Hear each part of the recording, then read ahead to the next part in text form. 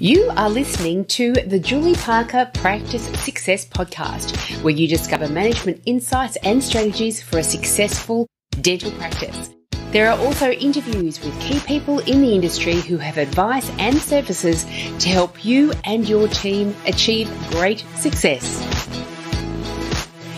Welcome to this episode of the Julie Parker Practice Success Podcast. And I've got a great guest and a topical guest with me today, Bobby Semple of Simplified Recruitment Solutions. And I'm thrilled to have Bobby with me today because the recruitment process for dental practices, for dental staff, has become more and more challenging as the previous months and years have gone by, even more so with the COVID impact as well. And so I'm going to pick Bobby's brains and figure out what we can do to improve our processes for recruitment. And once we've actually got those new recruits within our practice, what we can do to help make the whole process much more successful for both sides. Welcome, Bobby. Thank you so much for joining us. Thank you for having me today, Julie. I'm really looking forward to talking about my experiences and seeing how I can help other businesses grow and find employees and how to keep good employees as well. Fantastic. Well, we need the advice. I remember back in the day when I had my practice, for example, this was back in 2003, you'd put an advert out just in one location and you'd get a good 30 responses, good applicants coming through with experience and well-written resumes and great references. However, it has come to a point where we're advertising on Seek and Indeed and Facebook, and we're getting a load of applicants that don't fit any of the criteria that we set out. So I think part of the process, there's a flaw in the process itself, but it's really challenging. We feel like in the dental space that the pool of people to choose from is getting ever smaller. You've actually had some experience in the dental space as well, Bobby. Tell us a little bit about your history.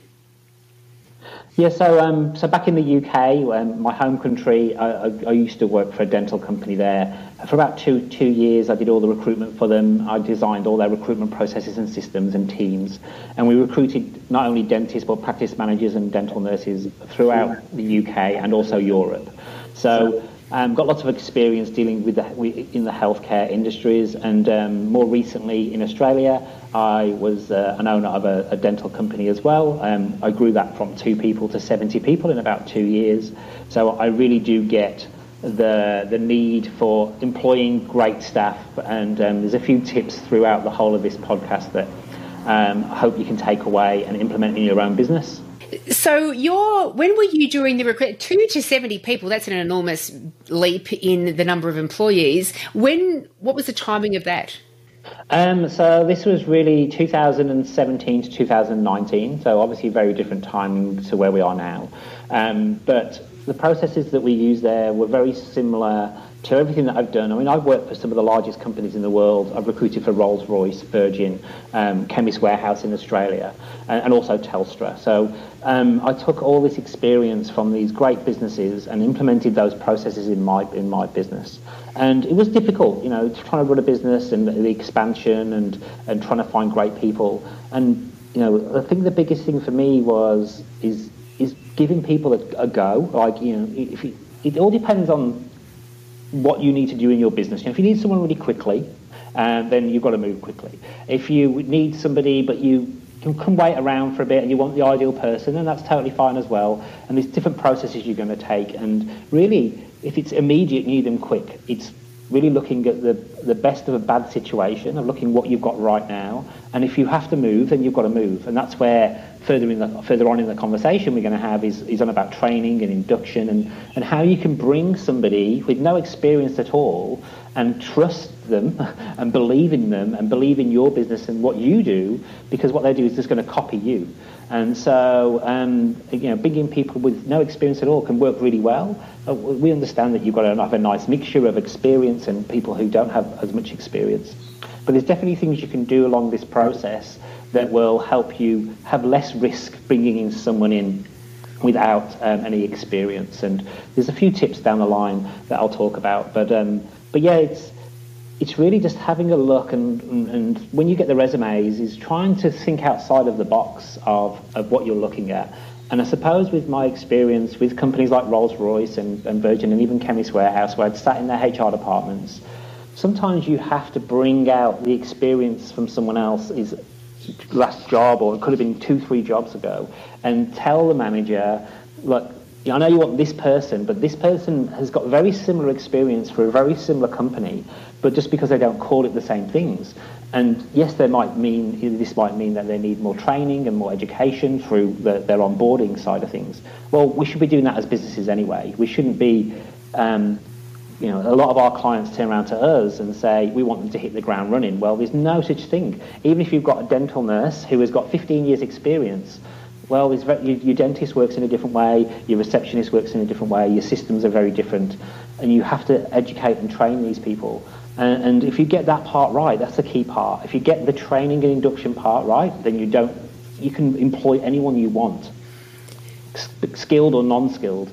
And that's really what I would be pushing people to do, is to have a look at their educational part of their business. And this isn't just for the new hires, it's for continual education of your people you've got already, and putting them into like a training academy. Now is a really good time for you to create something that is going to last you forever. It's going to take you maybe a month to get it right, and yes, it might cost you a lot of money, but in the long run, you're going to save that over and over again, because you can create the content with amazing people out there who can create animated platforms for you and specific learning tools for your business, and it's going to look like your business, it's going to sound like your business, and once it's done, it's a platform that is there for someone to do in their own time, and it's not going to take your time, it's not going to take your senior nurse's time to train them, and it's or just giving them a platform to follow a path down, and they can see their end goal, and the end goal is for them to be self-sufficient in your business. And it's very easy to create this system, it just takes a lot of time to do it. And I think that's where we succeeded, was we took a chance on people who didn't have a lot of experience. And as an example of that, we hired a lot of people from places like Kmart and McDonald's and Hungry Jack's and all these places, but we looked for the senior people. So we knew that they'd gone through some great training, they'd been worked really hard, like standing on their feet and doing whatever it might be. So we knew that they had it in them to be something extra and something different. So we took away that experience, and we already knew that they could learn because they'd already become a senior person within one of these large companies. So we just took that experience and that knowledge and said, hey, this is what you did there, now this is what you're going to do here. And we showed them step by step and trained them over a 6-month period. And I suppose the key part of it all was to make sure when they started in the first week they were productive, because nothing worse than being hired and then just sat there watching for the first 2 weeks. Like, it's the worst thing you can do. Get them doing something that's going to support the dentist or the nurse, or doing something. If we talk about receptionists, well, get them on the phone. Listen to this phone call. This is the phone call. The next phone call, I'm going to do it again. The next phone call, jump on the phone. You're only going to learn that way, and it makes you feel good about yourself because you're making a difference. If I'm sat there for 2 weeks just watching you, I'm going to be bored. So. Yeah, and I think from what you said at the start there, getting our expectations right from the very start is a wonderful first step, isn't it? Because I think you're right. I think a lot of people say we just need to have someone sitting there in the dental surgery with the dentist holding the suction and passing all the instruments, and we need that person quick, or we need that person to replace the receptionist who's just quit, and we need that person to answer the phone, and we need them quick, and we want them to hit the ground running, and to recognise what a huge ask that is. And because if we don't check in with our expectations from the start, everything becomes a frustration for us and a big laborious task for us, and we can't see the opportunities within it all. So I think checking our expectations from the very start is a fantastic first step, and realising that the performance of a new employee coming in, there's a 50% responsibility on that new employee, bringing all the skills and characteristics to the table and performing well. But there's also a 50% responsibility with the owner and the existing team to create the environment for this person to be successful. That's exactly right. And all of this starts way before you might go, okay, well, I need a new nurse, and that's when all this starts from that point. Writing the job advert in a way that's going to be attractive to the candidates that you want to trying to attract, but thinking about your business in a different way. So many businesses think, well, employees, they're going to come and work for me, I'm going to pay them a wage. If we start to think of it in a different way, and this is what I try to say to a lot of candidates, is stop seeing yourself as you're coming to be employed by this person. You're sharing your skills and experience with this business, and they're paying you for that skills and experience. Once you start to think about a business transaction, that it's the same as what I do. I recruit for a lot of other businesses. It's the same as what you've got to do in your own business. You've got to look at it and go, hey, this person has got to come in and do this, this, and this. But they're providing us with their skills and experience. Not that they're coming for a job. They're going to share that experience with us. And also the mentality of how you think about employing people changes, because we do so many different things with trust. Like, I use Xero, I trust that already, and I use banks and things like that. So by having somebody come into your business who you can be a partner with, changes the relationship a bit different. You get more out of somebody if they believe that they're part of a company and they're partnered with that company to achieve the goals of that business. And as long as you're open and honest about that, I honestly believe with the right training, anyone can do anything. And it's looking through what you feel is a good employee for that position. What skills do they need? Nursing is probably 1% of the job in my mind, because that can be trained. Like, there's so many other things that you can do with somebody with a different background, rather than bringing someone in from dental. Yes, they're great because they understand everything already. You just got to show them what you've got, the basics of what you do as a business. The downside to bringing someone like that is the worst thing I've ever heard. Oh, I know how to do that already. That's the worst thing you can say to anybody, because it's like, okay, I understand you know how to do it your way, and then you've got to try and train them out of the way that they're doing it. So, there's so many things that affect bringing someone into your business, and the key point is just changing that mindset of, this person is coming in, they're a partner in my business. And once you start to think and talk like that, the relationship is so much better, because they love you for it, because they feel like they're part of the business. And so changing just the wording of it and saying, I want someone to come in and partner with us, I want them to be a great, dental, whatever it might be, rather than going, okay, this person's going to come and work for me, I'm going to pay them a wage, and this is what they're going to do. There's a better relationship to have with your employees. Certainly is a better relationship to have. And when we're talking about dental practices, more often than not, we are talking about small groups of people.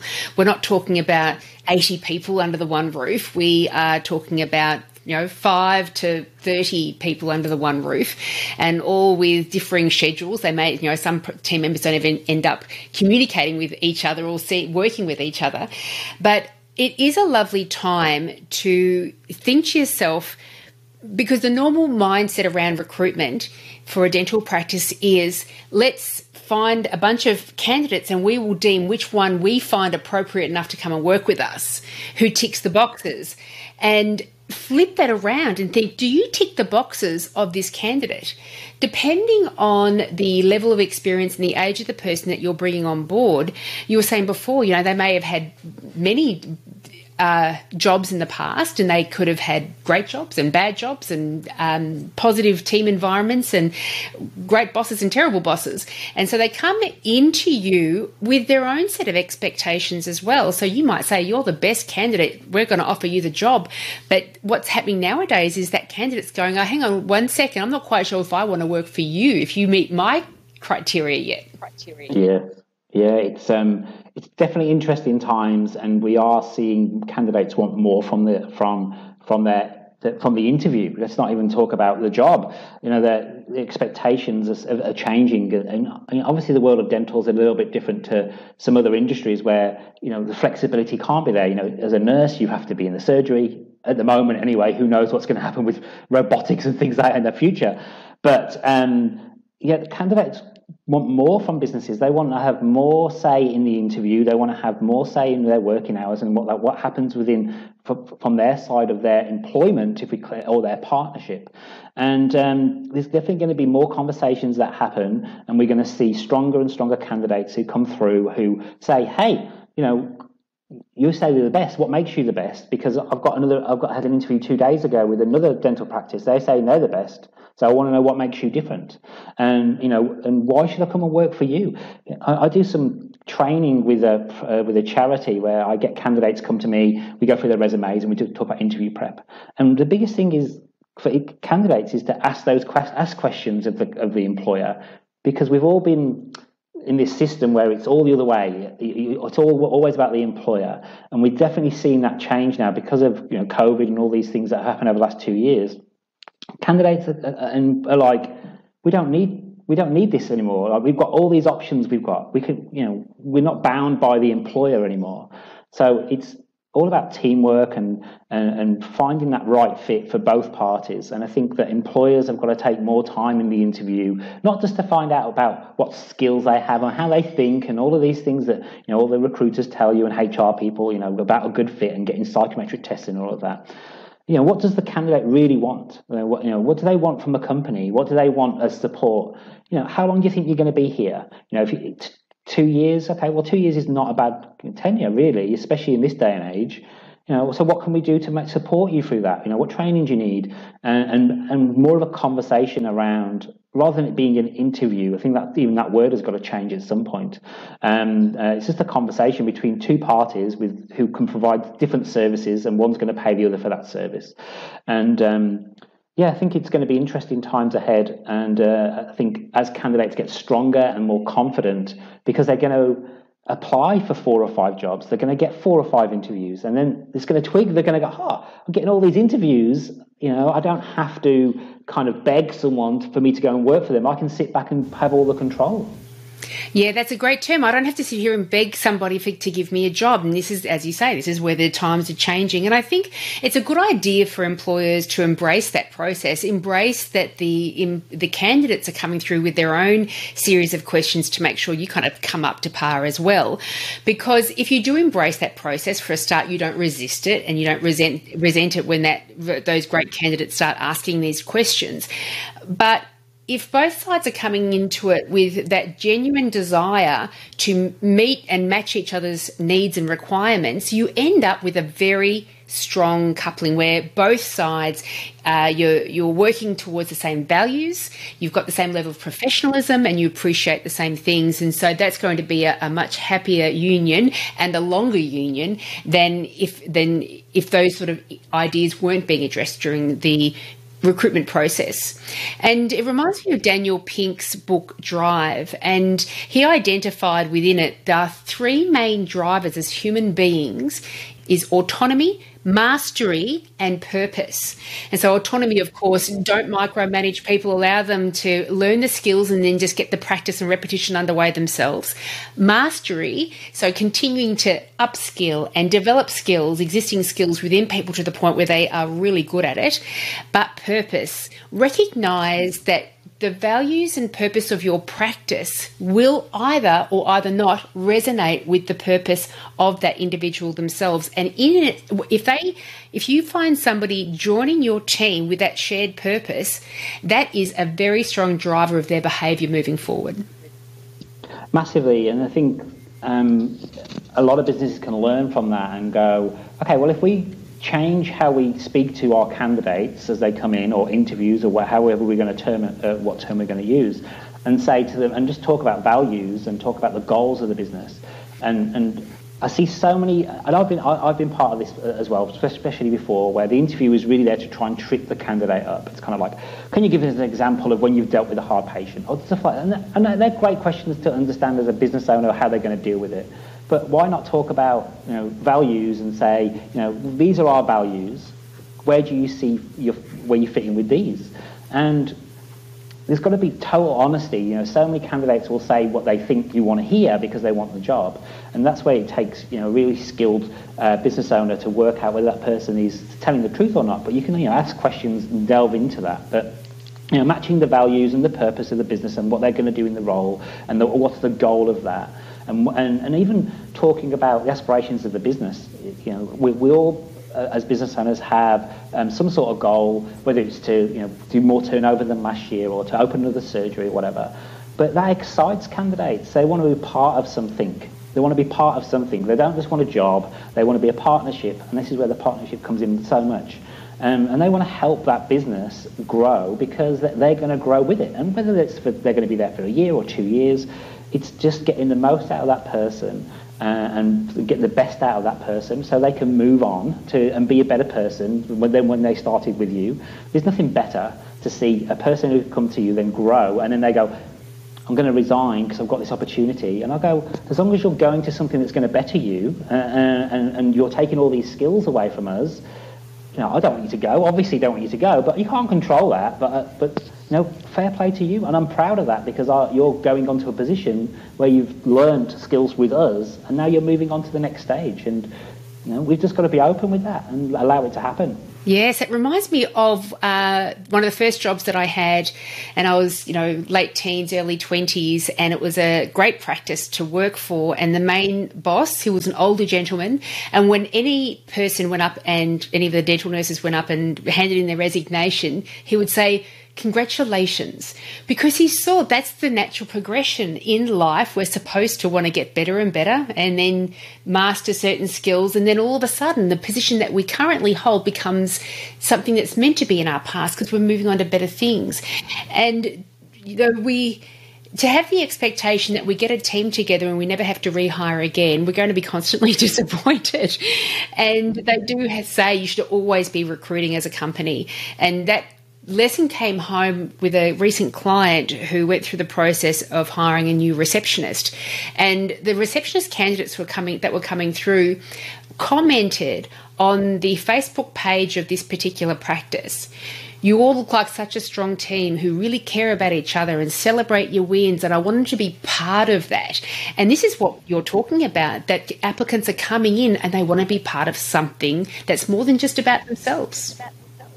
Yeah, and even to more than the pay as well. I can compare my jobs that I've had, and I've worked in as an employee for companies. The pay was never that great, but it was more about what I could gain from that in my career-wise, and what I could learn and from these people within this business or the businesses that I've worked for, and take the good parts of that and leave the bad parts, and then move on to the next position. And most business owners have been an employee at some stage, and I think we have to go back into ourselves and back into our history and go, when I was an employee, I stayed there for X amount of time. Remember those feelings that you had as you came to the end of that tenure, and you're, I think it's time to move on. We all get to that point, and businesses need fresh blood, as you mentioned. We need to bring new people in to get new ideas, bring new energy into the business. And I'm not saying that all the people that you have right now are not the right people, but it can get a bit stale. We need to bring, this new energy can come in. And, if we're looking at bringing in 20 to 25-year-old, and I look at when I was 20, 25, oh my God, like the amount of jobs I had in that time period was ridiculous. And so many people turn around to us and go, this person's never going to stay because, but you got to look at when you were doing that, you did it as well. And that's just the age group we're attracting. If you want to bring in somebody with more, who's got better tenure, more better experience, well then you can't pay the award rate for a 22-year-old. So you got to pay for that experience. So it's really working out exactly what you need, as we mentioned earlier on, and working out what that person's about. But definitely bringing in new people is always a positive. People see it as a negative because, this person's leaving, it must mean I'm a bad employer. That's just life. Like, unless you're a sole trader, you're just doing it on your own. And if you want to build a successful business, you're going to need people, and people are always going to leave. Have this tenure maybe just a natural order. Years' time. That's right. Great. Okay, cool. Okay, see you later. Thanks for staying. Thanks for your time. But appreciate it. Appreciate all your hard work. Is there anything we can do to make you stay? The worst thing you can do is offer more money, because they forget about the money, and the problems, if they've got problems, are always going to be around. And if the problems aren't fixable, then there's no harm in letting them go and freeing them to the next position and allowing some fresh blood to come in and seeing the positive side of that. Absolutely. And I was having a conversation with Charles, the co-founder of Julie Parker Practice Success, and my husband, and he's been heavily involved in teams for a long, long time. And I was having a chat with him when we were allowed to go out in Victoria. about the recruitment challenges, about getting, I was getting calls all the time from dental practices saying, we need a receptionist, we need a nurse, we can't find anybody. And Charles said to me, if you got a Jessica, now Jessica's my niece, and she's 13 or 14, and she's just happy, confident, out there, we'll try anything new. And he said, if you got a character like Jessica coming in for a job, if she was of age, how long would it take to train her to be a dental nurse? And my initial response was, oh my gosh, it'll be forever. Let me have a think.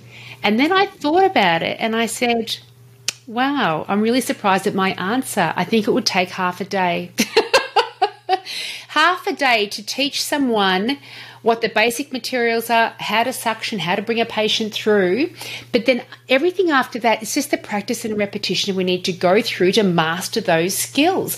But to actually train the skills themselves takes a very short time. And I encourage employers out there to have a think about that. How long do you think it would take to train somebody with great characteristics, great enthusiasm, caring personality type that just wants to please the patient and please the team they're working with? How long would it take to train those skills up? And it's such a short time. And as they say, you're stuck with an attitude from somebody for a long, long time.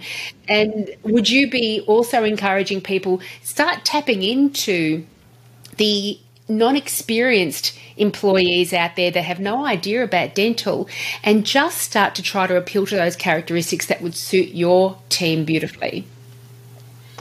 Yeah, I mean, everyone's got to start somewhere, and especially if we're talking, trainee nurses coming in, and I'm talking about like younger people in these kind of positions. We've all got to start somewhere. Like, someone gave me a chance in recruitment, and it was quite funny. I was talking to that person only a couple of months ago, and just talking about our experience together when I worked with her, because it's always interesting when you speak to an old boss about 5-10 years later and speak to them, because you get so much more information out of it. Because I was like, why did you hire me? Like, I had no experience. And they went, because you came in, you were bubbly, you were bright, you had great attitude, you were just kind of like, come on, let's go and do stuff, let's go and like, and they wanted that in their business. And so, yes, they had to train me, and but we're talking systems and how to answer a phone. We're not talking like keyhole surgery. They're not going to be the dentist. They're going to pass you equipment, and you're going to go, pass me the scaler or whatever. And yes, they might pass you the wrong thing, and they might do that for the next 10 times.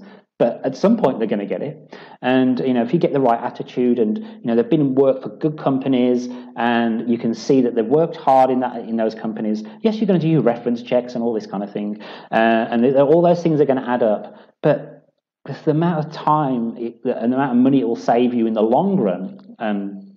As an example, I remember I was working at Chemist warehouse as the recruiter. We had to hire another recruiter, and I was like, oh my God, I'm going to be swamped.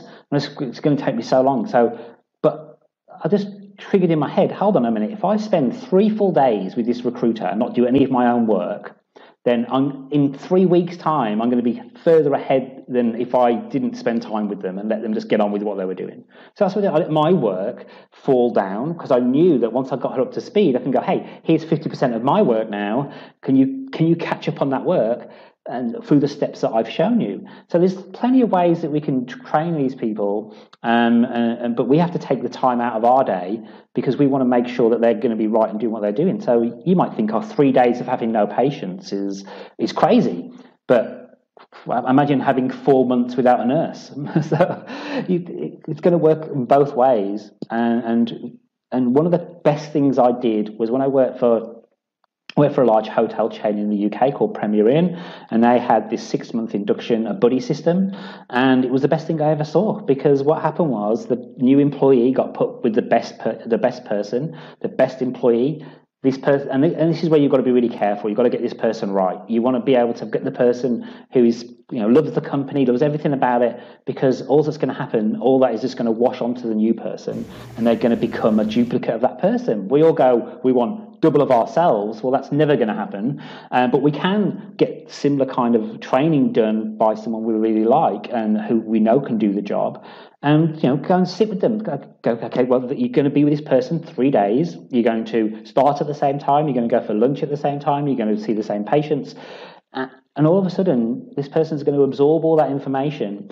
And then on the flip side of it, if we do put them with a bad employee, then all they're going to do is go, there's the shortcuts. I don't have to start until 9:05. I can go for lunch whenever I want because that's what the person did. So there's plenty of ways we can structure it. And at the end of the day, it just takes time, but it's always going to take you time. And it's better to get it done at the very beginning and so it can benefit you quicker rather than stretching it out. And so having a great person who you can go, hey, this is the person, this is your buddy for the next 3 months, 3 days, whatever it might be.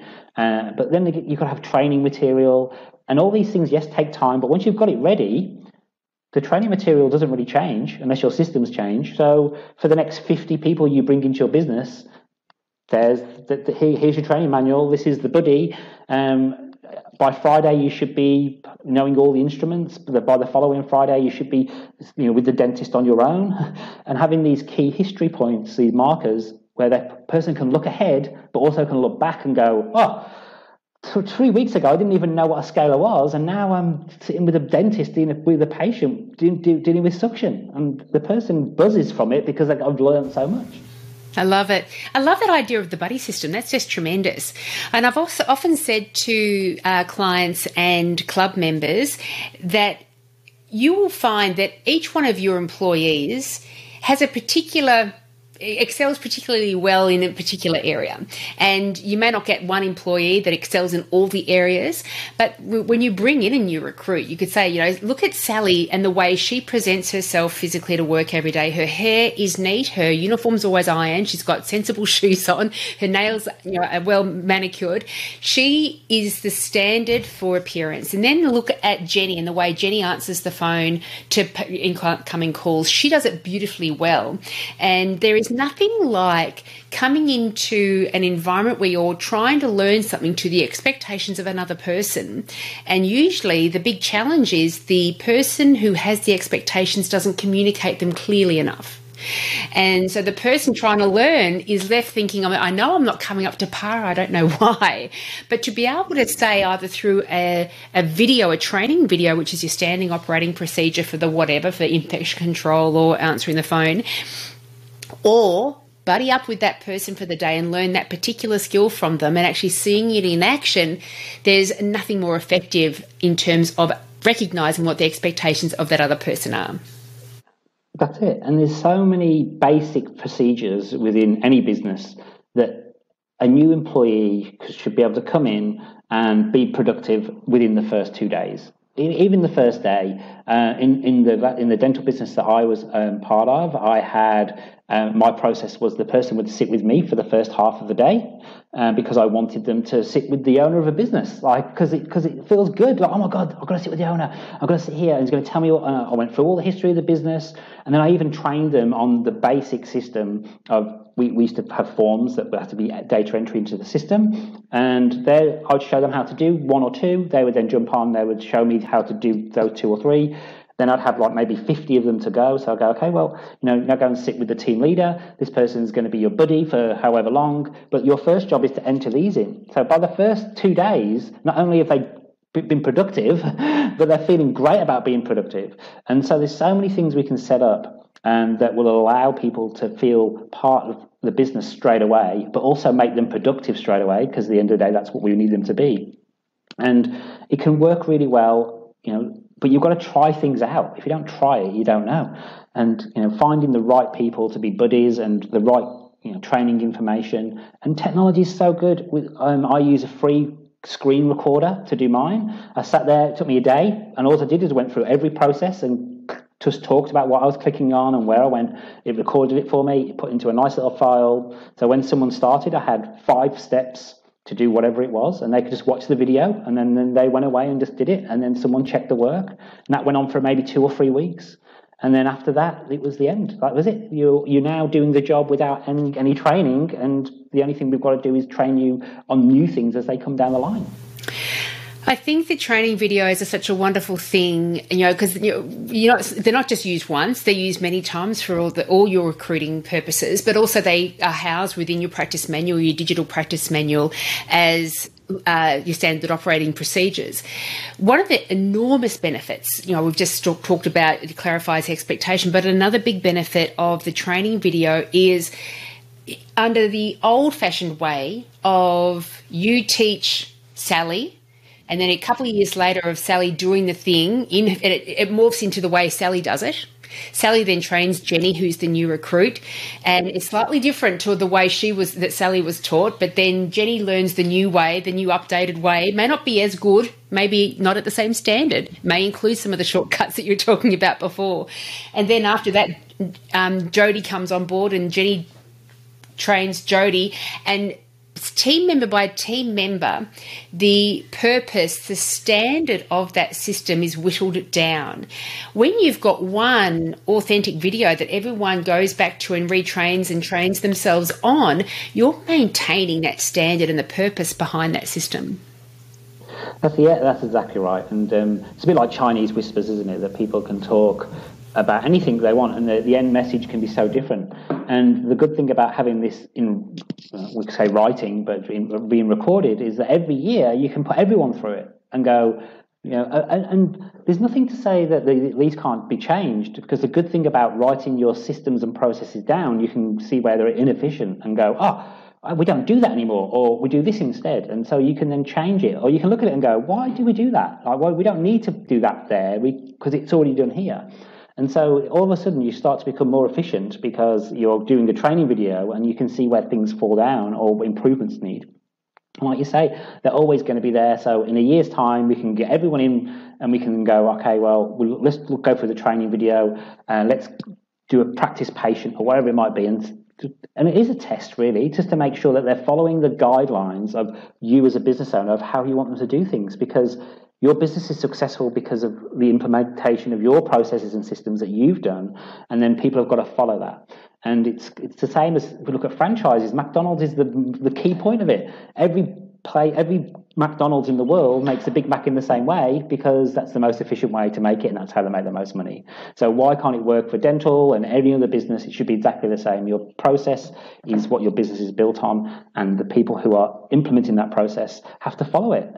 But you've got to implement that. If you don't implement it, then people are just going to go, we don't do that. We don't enter that in anymore because Sarah said we don't have to do it. Well, Sarah's just the practice manager. The policy says you should enter it in.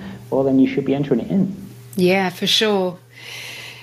And I am always aware, because I've felt it myself, and I think we've all felt this ourselves at new locations where we go and start a job, just the importance of self-confidence and how quickly that self-confidence can be dragged down because they're not properly supported in this new role.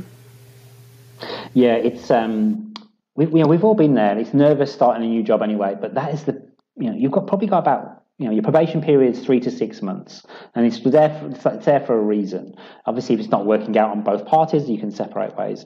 But it's also there because the enthusiasm of the new employee and the excitement of that person is there for that period of time. And if we can tap into that at that moment, that's when they're going to be open to everything. If you're turning around to them at the 8-month point, so they've gone past probation, and you're going, by the way, you're not doing that right, they're going to go, yeah, but I'm doing it. Because you've not shown them. Right? So that period of time is just so exciting for everybody, and so everyone should be involved in that excitement, and they should be having this conversation of expectations on their first few days of this is what's going to happen. By week 4, you should be self-sufficient. We expect you to be self-sufficient by that, and that's totally fine as long as they know. But if you're turning around to them on the 4th week and going, why are you not doing this by now? They're going to go, I didn't know I had to. You haven't given me anything to go along. We all have targets as business owners. We have dates. We've got to do certain things. Everyone needs the same thing. And having structure and having, the same things to do over and over again, people go, it's so boring. But as humans, we work better like that. We work better if we have to do the same thing over and over again because we try and make it easy for us to do. And we want it to be second nature. And so planning a real good training induction for this person. When they turn up, they know that that they're coming. There's nothing worse than knocking on the door and then people go, who are you? Tell the team. I've had I worked for some great businesses where they brought me in a week before I started. And I was like, that's a bit weird. I've never done this before. Came in, I had champagne. Everyone took the afternoon off. We had some food together. We just got to know. And obviously, you can't do it in every business. But why can't you bring them in after hours and say, hey, guys, can we just stay behind just for 10 minutes? We've got a new employee coming. I want you to meet them. I want them to make them feel at home. Show them where everything is. Make sure they've got all the equipment. In the dental business, we got the scrubs ready 3 weeks before they started, ideally. So they had them before they started. So they didn't feel like, oh, my God, I'm in another surgery's scrubs, or I'm in my own clothes.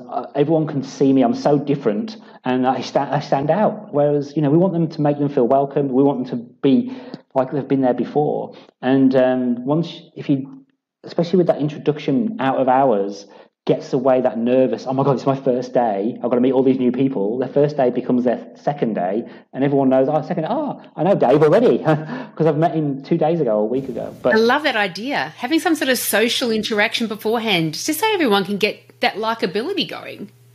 That's it. And it just takes away the unknown. And what I've found, especially over the last year with Zoom, is I've met a lot of business owners on Zoom, and I've done a lot of networking with business owners.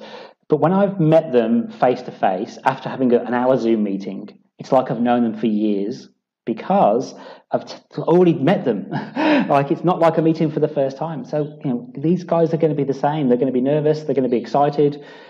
Meeting a new team that's not on their first day. Okay, imagine knocking on the door, walking in, the patient follows you in, and then all of a sudden the attraction of the patient is the attracting part rather than the new employee.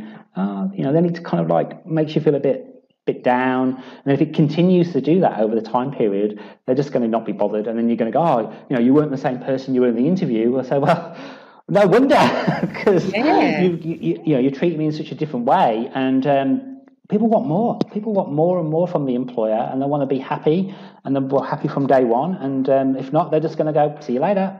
I've got another 5 jobs I can go and apply for. I've got another 4 offers that I didn't take because I took your job.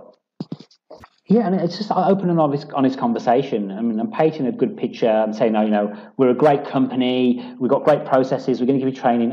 All businesses are like that. There's probably more businesses that aren't. But be honest with them. Say, hey, right, we're getting smashed right now, mate. These systems aren't that great. We've got issues here. We've got issues here. We're fighting through them. We've got plans but you've got to be honest with them. If you are planning to make it better, then talk about it to them. Talk about it to the team. Make sure everyone is involved, because it's lonely as a business owner. Don't think it's all down to you. At the end of the day, other people are dealing with your processes on a daily basis, and they're going to give you the best advice of what you think should change. And so if it is a hard time in the business at the moment and things aren't so great, then say, hey, I'm going to be honest with you, because I'd rather you find out now in the interview rather than 4 months down the line when I've tried to get you on board and give you an induction training or whatever, and wasted that time. Say, hey, you're a great candidate. I just want to be open and honest with you. We've got a few issues with some of the team. We're trying to work it out. We feel you're going to come in and you're going to help change that balance. And, be positive. Always trying to put a positive spin at the end. But there's nothing worse than walking into a business and going, hey, you said it was amazing. You said you went for pizzas on a Friday. Well, apparently that only happened once, and all these things. There's nothing worse than turning up somewhere and find out someone lied in the interview when it's a candidate. So how do you think it feels if it's an employer who lied? It's even worse. That's right. Because we just flipped the tables over, and if a candidate had come in and they seemed fantastic, but they withheld crucial information such as their availability for a couple of months every year because they need to travel or whatever, you'd be pissed. And so likewise, it's true. Both sides need to bring all the key information, pertinent information to the table up front, because you don't want to break any kind of trust moving forward. That's difficult to come back from. It is. And I've recruited a lot of people in my life, and sometimes you get a call from a candidate who started a new job, and you're like, oh, you don't want that call on the first day. It's never a good call on the first day. And I go, what's wrong? And they go, I don't even have a computer. I don't even have a desk. They didn't even know I was coming. And I was like, it's terrible. All of a sudden, you've gone from this person who's ready to change the world for you and be an amazing employee, and you've failed them on the first day. So what do you expect you're going to get from them? You might get lucky. You might get someone who goes, that was crap, that was really crap, but I can change that for you. I know that was bad, so I'm going to implement that myself. And that's what I've done for businesses. I've gone, oh, your induction wasn't great, let's change it. And because that's the kind of person I am. But some people are going to go in and go, oh, this is a nightmare, let's just leave. I'm going to go and find another job, because if they're not going to give me a computer on the day one, then, and they didn't even know I was coming, what's going to happen when it comes to payday? I haven't even got a contract, haven't got bank details being passed on. They haven't even asked me for super details. So all these little key points give a really good sign to that person what's going to happen in the future. And, not everyone is perfect, and I understand that, but there's definitely simple ways you can do things. Checklists of when you bring a new employee on, what happens. And, if you're having a conversation with someone and you're saying, well, I want you to be self-sufficient in 4 weeks, and you're also giving them a commitment from yourself about something, well, then put a date on it. Put it in your calendar, but make sure you hit it. Because if you don't hit it, you're going to lose some of that trust. The same as if you're saying to that candidate, oh, you've got to be self-sufficient in 4 weeks, and they're not, well, then either A, you haven't given them enough training, or then you just need a little bit more. But it's got to work both ways. And I think more business owners are going to see this over the next few years. The biggest thing I hear is, I want them to hit the ground running, or I want them to be like me. I'm like, well, okay, if you want them to be like you, you're going to give them 50% of the profit, because then no one's going to be like you. No one's going to be like you, because you're special. We're all special in our own way. But if you want this person to do exactly what like you do and want them to be like you, well, then you've got to make them a business owner and give them that pressure of being a business owner. They're an employee, they have their set guidelines of what to do.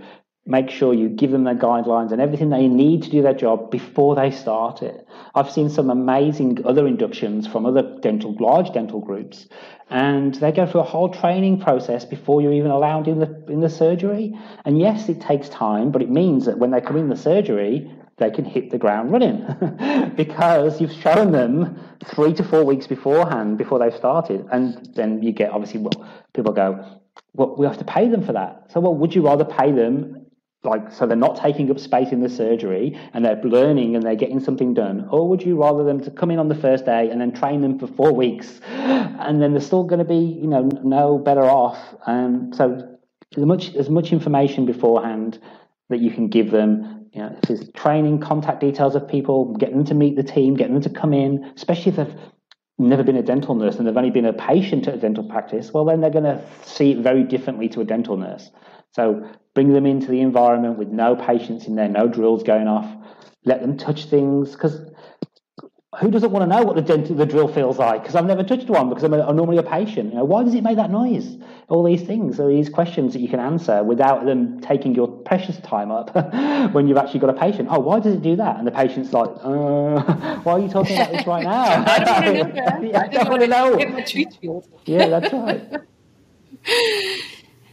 So what the usual process that a practice would go through is writing a job ad which lists the responsibilities down.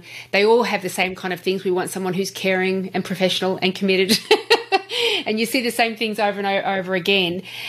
And then they usually choose a selection of the applicants, bring them in for an in-person interview. It's probably been Zoom interviews to date. And then they put somebody on. Sometimes they're clear about a trial period, sometimes they're not. And then cross the fingers, let's hope everything moves ahead smoothly. What's the process that you would suggest for a dental practice who, for example, would like to hire a new dental assistant? So a job ad is very generic anyway. Like you can write whatever you want in it to make the company look good and things like that. So there's no issues with that. It's the next stages that are important to me, and it's all about time saving as well. So what we do as a business, as a recruitment company, we use recorded video interviews, and what that allows us to do is to get a really good feel of the candidate. We ask them some great questions to do with the job. So when they're talking about their experience, we can hear what they're talking about. We can see if it makes sense to us. We can see their passion. We can see if we talk about a salesperson and they're like, oh my God, I like sales. Well, that's probably not the person you're going to hire. If they're like, I've got a target of 100 people, I make 400 phone calls and they're really buzzing, well, that's the kind of person you want, and you're getting this information from a recorded video interview. So we use a system called My Interview. I suggest that there's a free version of it, depending on how many hires you want to make in a year, or depending on how much it costs. But it's very, very cheap. And what it allows you to do is meet candidates before taking your time out to meet the candidate. And so, then you can determine, okay, well, I've got 10 candidates. Let's say 5 of them are video shortlisting, but 3 of them have dental experience and 2 of them don't. Well, then you can look at it and go, okay, well, this person's got a really good attitude, but she's got no experience in dental. Okay, well, this other person's got loads of experience but she sounds like she's a bit of a, she's going to come and make some, just going through the motions, and it just gives you so much information. So then once you have that, then you can then go, let's go to the face-to-face interview stage and, start to talk about that partnership and say, hey, I understand that you don't have any experience. I understand that, but I really like your attitude. And if you're willing to work hard and follow this set path that I'm going to set for you to train you how to do this job, because you can't just turn up on the first day and go, I know what that is. Then why can't you just employ anyone that you want? Yes, the attitude has got to count. It doesn't matter who you recruit in this world. People go, if they don't stay for the first 6 months, then it's a bad hire. Yeah, but you can't control people's lives. You can't control people. People are going to leave you if they're going to leave anyway. It could be they're going to move, if something happened with a family. They might get into it and go, do you know what? It wasn't exactly what I thought it was. And that's fine. But, the key thing is to move on, is not to dwell on that and go, oh my God, I'm a really bad business owner, or we're a bad business. Look at the situation. What could you change? Nothing. Okay, well then just move on to the next thing. And don't waste any time dwelling on it. Oh my God, what did we do wrong? Well, sometimes it's just not a fit. Yeah, and I think you've got to remain hopeful and heartened through the whole process. Otherwise, if you are completely disheartened about the process, you will be, for one, putting out that negative vibe. So the kind of rapport that you're building is compromised by your mindset, and it's being picked up by these candidates who are then going to respond in kind sometimes. But also you will start to only focus on what could possibly be seen as red flags in that candidate rather than seeing the opportunities that that candidate can bring to the table. I love the idea of My Interview. When we spoke previously, Bobby, it just blew my mind. I thought that's such a tremendous thing to do, because there is a world of difference reading a resume to actually seeing somebody speak about what makes them come alive, speak about why they want to come and work with you, why they love the industry, what their future plans for their career are. 2 very, very different experiences. Definitely, and we've seen Seek have just, not recently, but maybe in the last year, have allowed, especially recruiters, I'm not sure how it works on a just a normal system like on the Seek system, but we can actually ask the candidate to provide a 1-minute recording of them via the application through Seek, and because we can go to a resume writer and go, hey, this is my experience, can you put it in there? And they're going to make it sound like it's not even you, and that's because they want you to get the job that you're applying for. And so it can be false in a way, and sometimes people aren't great at writing their resume, but they could be the best employee you ever had, but you look at the resume and go, oh, that's not right. So we look at the resume, we're looking at certain parts to make sure that they're going to be able to go forward to the next stage. But if we're unsure, why not? It doesn't cost us anything to send them a recorded video interview. The person completes it. We look at it and go, do you know what? This person is nothing like their resume. And then we actually send the recording to our clients with their resume, because we go, hey, look, this is their resume, but this is what they sound like, and this is what they can do. And it just changes the way that we recruit, because we're dealing with a person rather than just a piece of paper. So in the future, the whole world is going to, you've already got Facebook bringing in the meta universe or whatever they're calling it. And so we're all going to be virtual people, and we're all going to there will be no resumes. It will be like an open door. We'll have a recruitment day on a Monday. I'm going to be sat with goggles on. I'm going to be sat wherever I am in the meta universe. And people are going to walk in. I'm going to talk to people as if they're in my practice. And that is going to be the interview process. I'm going to be interviewing people rather than getting resumes. Honestly, maybe in the next 10 years, we probably won't even have job boards. It will just be people doing that. So, how long would you suggest? What's a good length of time? Does it come down to that, or it really depends on a case by case basis? It really depends on both people in the interview. So I can talk a lot. So I can talk but if the other person is not like that and they need to be drawn out of information, And that doesn't mean they're a bad hire because they can't talk in an interview. It drives me mad. Like, it drives me mad when people go, oh, yeah, but they didn't interview very well. Yeah, but their job isn't to do interviews, is it? And they're like, no, it's to answer the phone. I say, well, why don't you go and get them to answer the phone then? Like, the interview is just really for you to get to know them and go, okay, well, is this person going to fit whatever it might be? So, I've done interviews that have been 15 to 20 minutes long. I've also done interviews that have ended up being 2 hours because the person hasn't given me, drawing out those answers from that person. But you've got to be fair to them. They've taken the time out of their day to come and meet you. And, I like to really use the behavioural questions, especially if I'm talking to a dental nurse who is a dental nurse. And I, talk about the patient process, how they bring them into the surgery, and, what do they do in this situation? What happens if they're scared of and all these different questions. So it's really taking the experiences that I had in that situation, in that job, and going, I want to know how this person's going to react because I already had this before and the other nurse I had didn't react very well. And so I want to know how you're going to react when this person starts to bleed out everywhere. How are you going to do that? And just asking questions and just being open with them and really just trying to get the personality out, and even ask them about training. How well do you take new information on? Oh, do you know what? I don't really like to learn new things. Well, okay, well, that is a red flag because you have to teach them. If they're not going to learn the way that you want to do it, then there's no point. If you bring someone in who has completed their master's or bachelor's or whatever it is, well, at least you know that they have completed something and they can learn. And so, okay, well, there's a good point. So then you can ask them about that. How did you find doing the course or whatever it was? Or hated it? Absolutely hated it. Okay, well, that's probably not a good sign. But if they go, I love learning, I like learning new things, well, then this is the right job for you because you're going to learn all these new things. Yeah, fantastic. I love it. I love it. Do you suggest more than a single in-person interview? I feel that a second interview is only needed if they need to be interviewed by a person who's higher on the org chart. But only if that person is going to be affected by that employee. Like if they're going to be my PA, as an example, then I might get my manager to interview them first because I don't want to take the time to do it. But then if the manager goes, yeah, they're good, well, obviously I want to speak to them. But, if we are talking about the practice owner is a dentist, but they're working, so they don't want to take the time out. Okay, well, get the practice manager just to do maybe the first round of interview, and then if they're going to be working close to the owner, the dentist, then of course that's going to be a second interview. But they can be in the same time frame. Like we can go half an hour with the practice manager, half an hour with the owner, but you've got to tell the person in the invite, hey, you're going to meet with the practice manager, her name's Sarah, and you're also going to meet with the owner, who is this person. And so you can really allow the person to understand the process of the interview.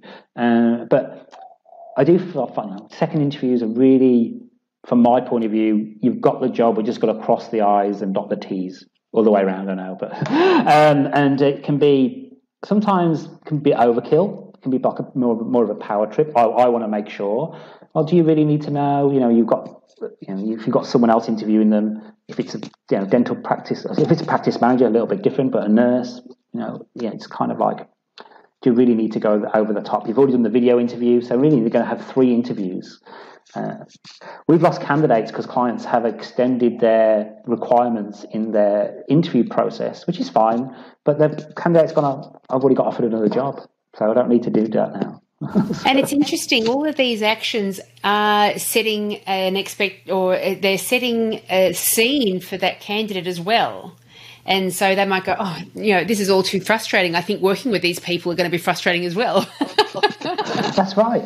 And that's what I was saying before about bank details and stuff like that. We have a program that I designed that we use to collect that information for our clients. And it's simple. It's a simple form fill thing that we send to them that you ask for their name, their date of birth, it asks for their next of kin, because it shows you care. Like what happens if I injure myself at work and who do I call? But practice managers know who to call. Asks for their super details, asks for their bank details, any other documentation they've got to provide.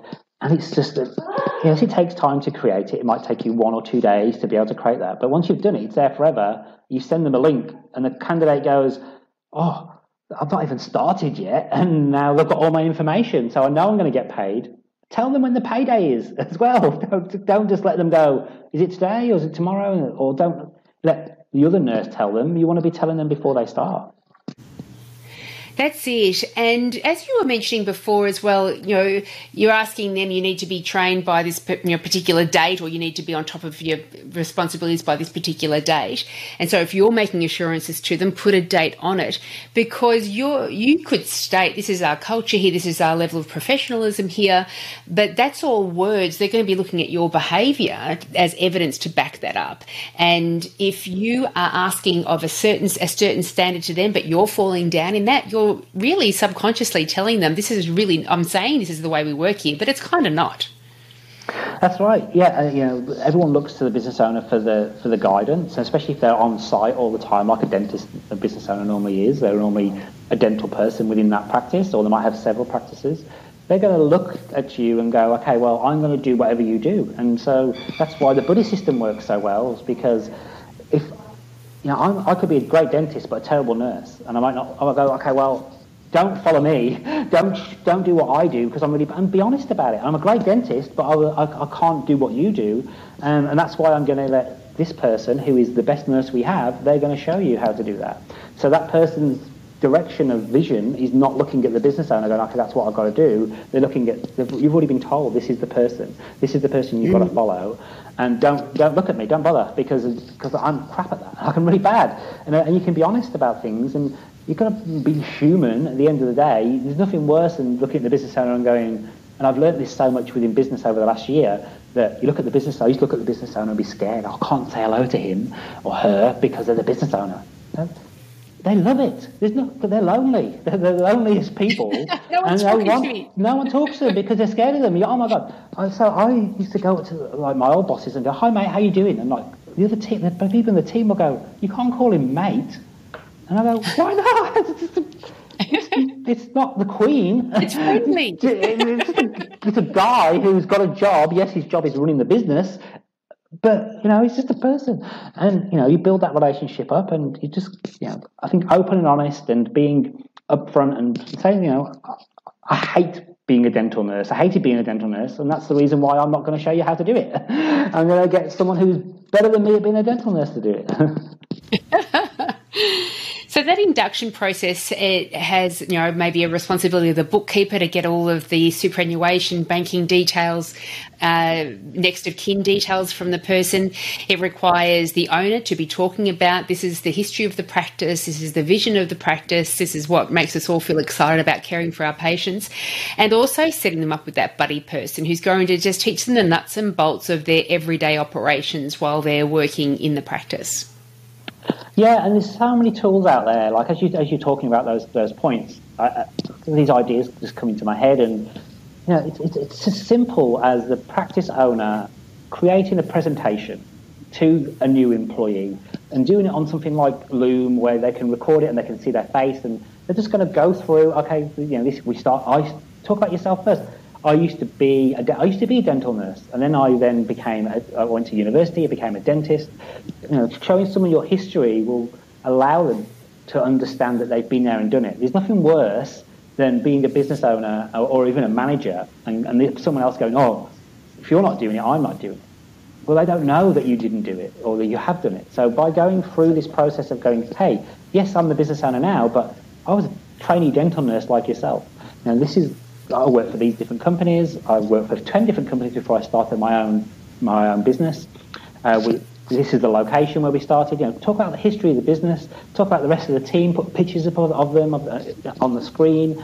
And induction doesn't have to be, you spend millions and millions of dollars on it. It can just, you can have a budget of $500, and that thing will be there forever. All you've got to do is change the presentation or change what it's about. And it's simple to do. And having key parts into there, who to speak to if you've got an issue. Yes, it might be your buddy, it might not be an issue. What to do when you're sick.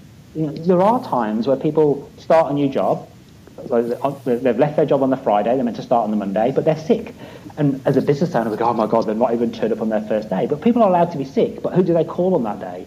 They don't even know at that point, because they've not even walked into the office. So even putting in the meet the team into that induction on a set day, it's all these things you can put into it that make the person feel at home before they've even walked into your practice.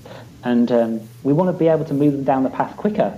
We don't want them to take a week to get used to the practice. So let's bring them in a bit earlier, show them around with no one in it, and they've got our full attention. You can even just get on your phone and do a video around the practice if you wanted to. Oh, this is surgery 1, this is our favourite chair, this is where our instruments go, set it up, and you can actually just create a video, training video around the practice so they can see. And you can even just do the instruments with a recording. This is a scaler, this is this. So the person has got it all the time. So you are going to get those people who want to learn about it, and they're going to go home and they are going to watch those videos. But if you don't have them, then they're never going to watch them. And these things take half an hour, and it's meant to be something that you're good at if you're the business owner. So why not talk about it and create this content that you can provide on a consistent basis to all the new employees that you get? Yeah, it really is. The amount of effort you put in at the start, it just pays off in spades for the weeks, months and years thereafter. And I often say to people who are onboarding somebody new, just think about if you were a foster child going into a brand new family environment, and you used a great term, you want them to feel at home as quickly as possible. And if you were a foster child coming into a new home, you have no idea how they behave. Are you allowed to swear under that roof? If I feel snackish, can I go to the cupboard and grab something to eat, or am I going to be told off for that? If I am going to be late home for dinner, do I need to ring, or is it okay that I turn up late home for dinner? Is there a certain order of people that use the shower in the morning? And so recognize the amount of information that this person doesn't know, and the more information you can give them will help them feel at home far more quickly. Yeah, exactly. Imagine if that person just turned up on the Monday, and they had to learn all of this just as it happened. So let's just say the bins go out every Monday, but you came on Monday, the bin's already been out. So you're not going to know until 2 weeks that the bins are going to go out because you're not there in that situation. So how many other things happen through that process? Like, if you've got something in your systems and processes that happens once a month, then it's really hard to keep traction on that and keep doing that because you're only doing it once a month.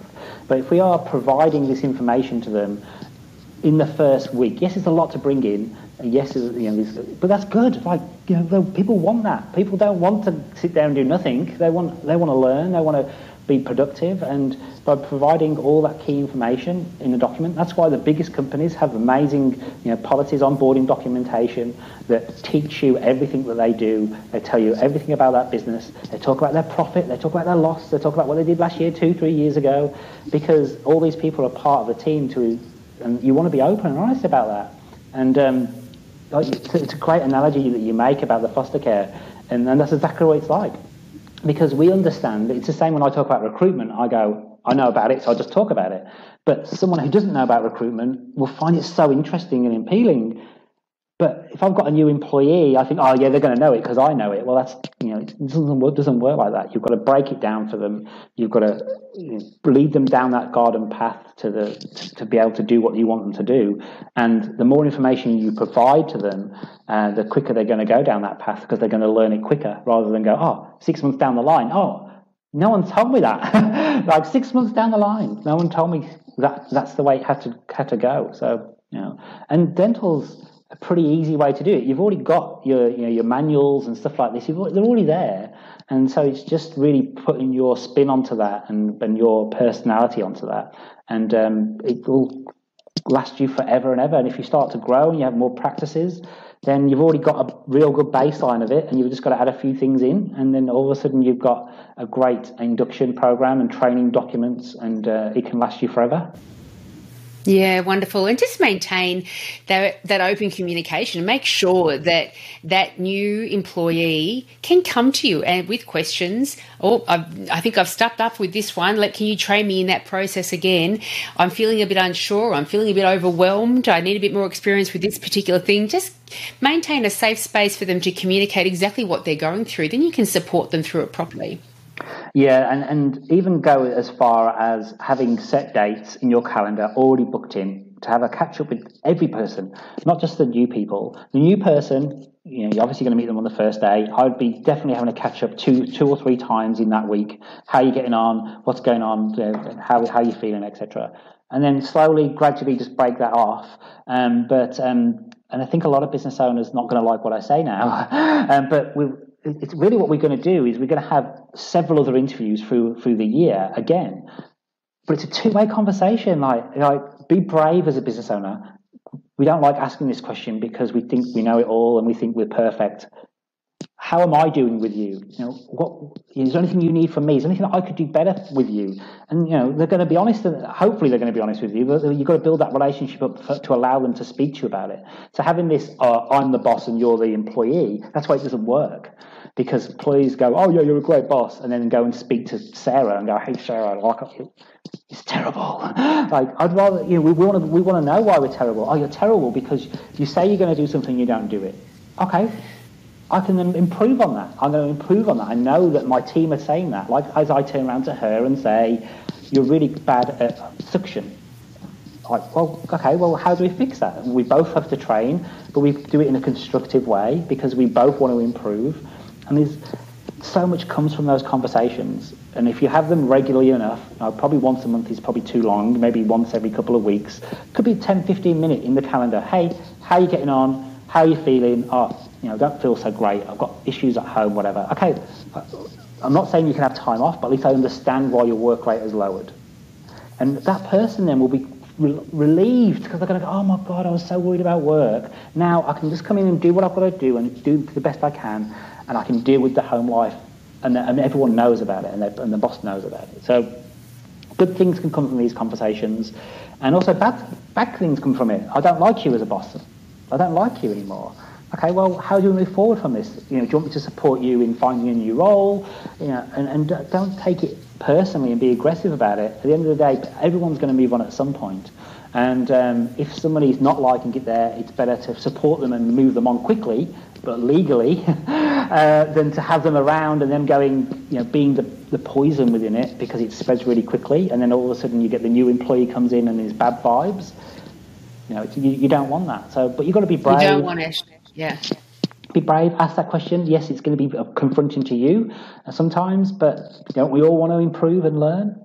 And this is the thing: you ask any employer, do you want your employees to be consistently getting better? The answer is always going to be yes. And so you need to exhibit that, model that behaviour for them to be able to pick up on that and follow suit. And early, when I owned my practice, I knew I was not going to be an automatically great leader of people, so I really wanted to be good at it. And I would ask that question. It was very uncomfortable at the start. What can I do better for you? How am I falling down in your eyes?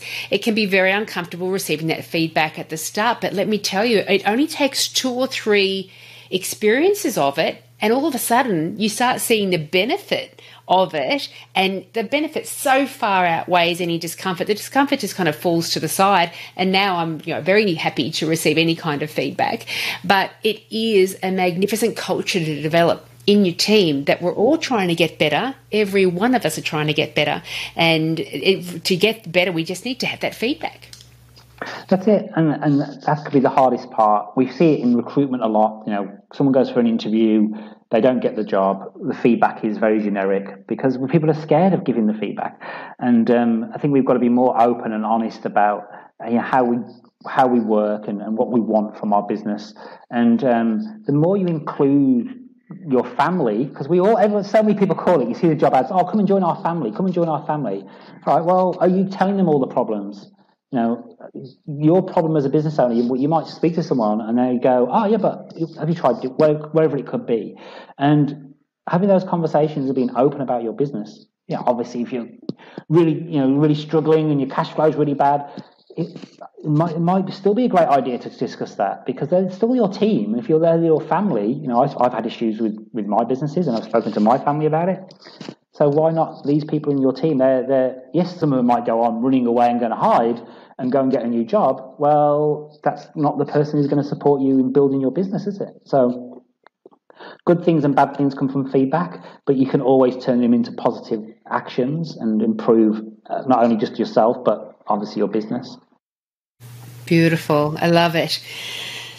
So you are available to help any dental practices out there in their recruitment process. What's the best next step if people do want to reach out to you because they're struggling with the challenge of recruiting at this moment? Yeah, and it's interesting at the times at the moment. People are saying there's a candidate shortage. We've got this big resignation that's going to happen apparently next year. The biggest thing is you've got to be consistent. we all know that in a dental practice, people can be time poor. We've got patients to see, etc. So it can be very hard to be consistent, and that's what we make sure we do for you. So if anyone wants to learn more about Simplified Recruitment Solutions, then they can either reach out to my email address, which is bobby@simplifiedrecruitment.com.au, or they can get in touch with Julie, and Julie can pass me the details on. And if they want to use a service, then great, or they want some advice, I'm here to help you guys because I know how hard it can be. So please, if you want support, reach out and I can help you out. I love it. Thank you so much. It's going to be an enormous benefit to anyone to just to broaden their perspective out and learn from someone that does it for a job and has been doing it for many, many years. What are the tips and how can we make this system work for us much more effectively? So thank you so much for your time today, Bobby. I really do appreciate it. No worries. Thanks for your time as well. I appreciate it. And all of the links to Bobby's website and contact details are in the show notes. So if you're interested, please do jump onto those. But until next time, I hope you have a fantastic week. See you later. Hey, if you enjoyed listening to this episode, you should join the club. The club members receive an online lunch and learn every week where I share insights, systems and strategies to improve the success of your practice. These lunch and learns could not be easier. They are recording so you can watch them at a time that suits you. Members also have full access to the library of all of our past topics. It's a powerful and effective way to upskill your team. I hope to see you there.